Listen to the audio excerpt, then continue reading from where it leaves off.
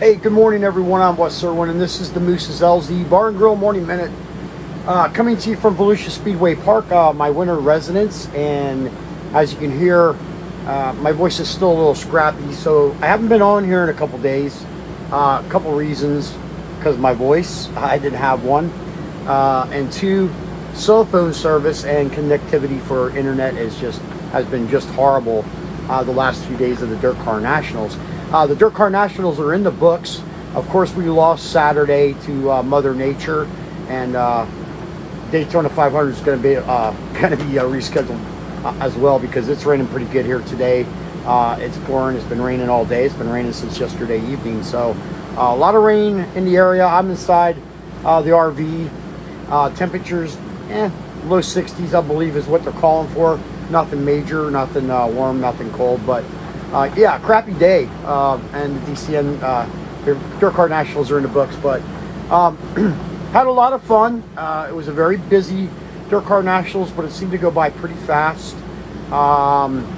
It's always a lot of work, these bigger events when you start the season off, but I feel like I'm in a good position to get ready to roll now, and that's exactly what we'll do after we race here one more time. So we got the bike week race coming up here at Volusia Speedway Park, March 3rd and 4th, Sunday and Monday. So once that's over, we'll hightail it, we'll get out of here. So yeah, looking forward to hitting the road and having some cell phone service and connectivity. Miss Marbles is running around. She's got the zoomies right now, but I can show you, but I can't catch her. She's that fast.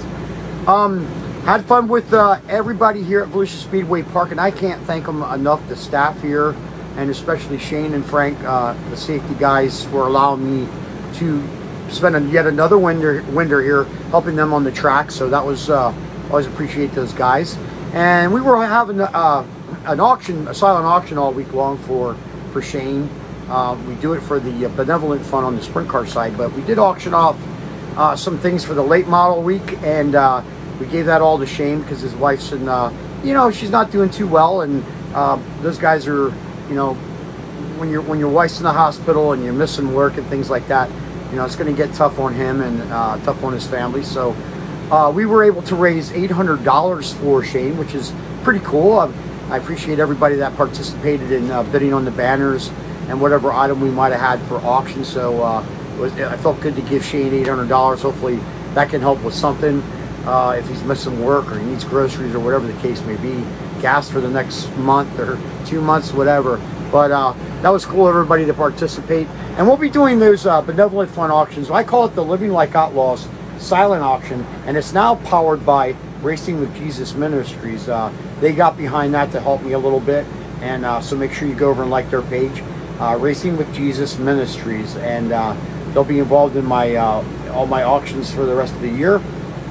So if you're coming to a World of Outlaws Now Century Drink Sprint Car Series event, stop by the trailer. We'll always have something up for auction, for bid.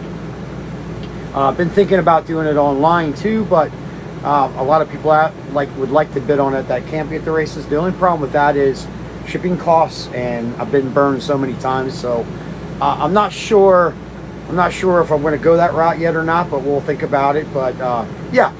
Anyway, I'm rambling on. I haven't got to talk for a while, but I had a good time interviewing Kenny Wallace and Kenny Schrader. My friends went on stage with me here at the big track on the Sage Fruit stage, and that was pretty badass to get to do that. Got to meet Michael Waltrip and his partner Brian, and they are his partner from Michael Waltrip Brewery.